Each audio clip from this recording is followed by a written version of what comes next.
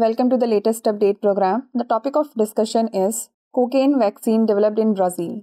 Recently, Brazilian researchers have developed a vaccine, Calixcoca, as a novel cure to treat cocaine and crack addiction.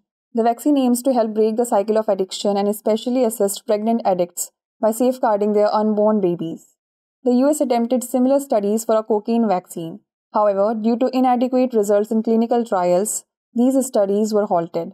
The vaccine triggers an immune response, prompting the patient's body to produce antibodies that bind to cocaine molecules in the bloodstream. This makes the molecules too large to reach the brain's reward center or mesolimbic system, thereby preventing the high that users seek from the drug.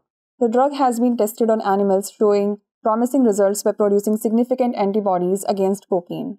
It had minimal side effects and also demonstrated potential to protect rat fetuses against cocaine. After positive results in animal trials, Calixcoca is preparing for human trials.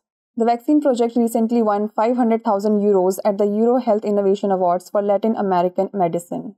Psychiatrist Federico Garcia emphasized that Calixcoca is not a standalone cure. It's intended as a supplementary treatment for recovering addicts who wish to remain sober.